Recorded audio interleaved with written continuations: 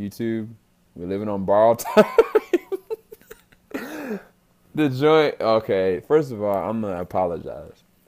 I've said this with at least, I think, the last 3 videos that I've created that I haven't even posted up yet. I'm going to post up all at once tonight.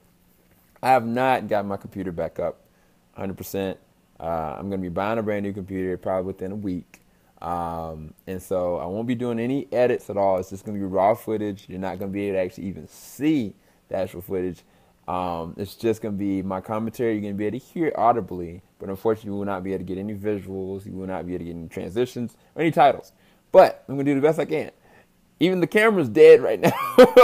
It's just the battery. The camera's going to be okay. So I'm using my iPhone 6. But anyway, without further ado, I'm going to be doing a live reaction review to the Hateful Eight. So I'm going to go ahead and get this started right now. I've got the PlayStation 4 ready. Prime for all y'all PSN lovers out there. This is for y'all. Could have done it on the Xbox, but I didn't. But anyway, this is the first teaser trailer. I'm looking at it from the Weinstein YouTube channel, so hopefully it's legit. Here we go.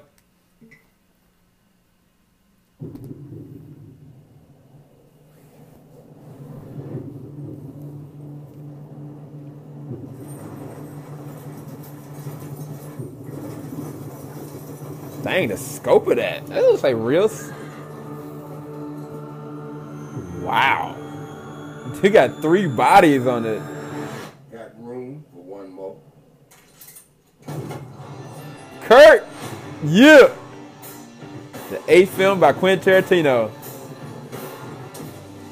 They call him the Hangman.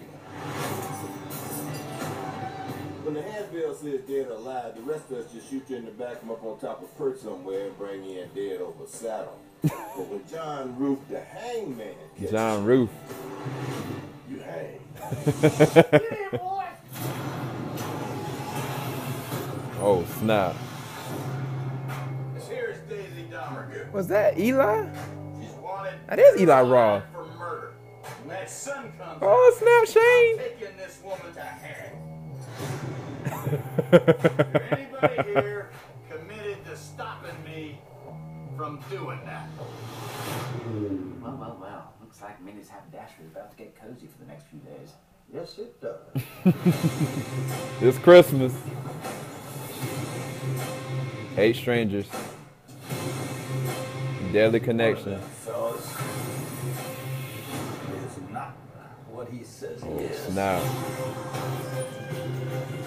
Move a little strange, you gonna get a bullet. Not a warning, not a question. A bullet. Yo, who is this chick? Now we're talking.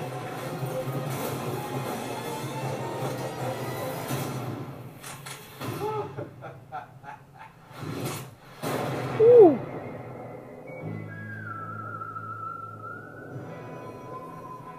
See it in the glorious 7mm Ultra Pan. Wow.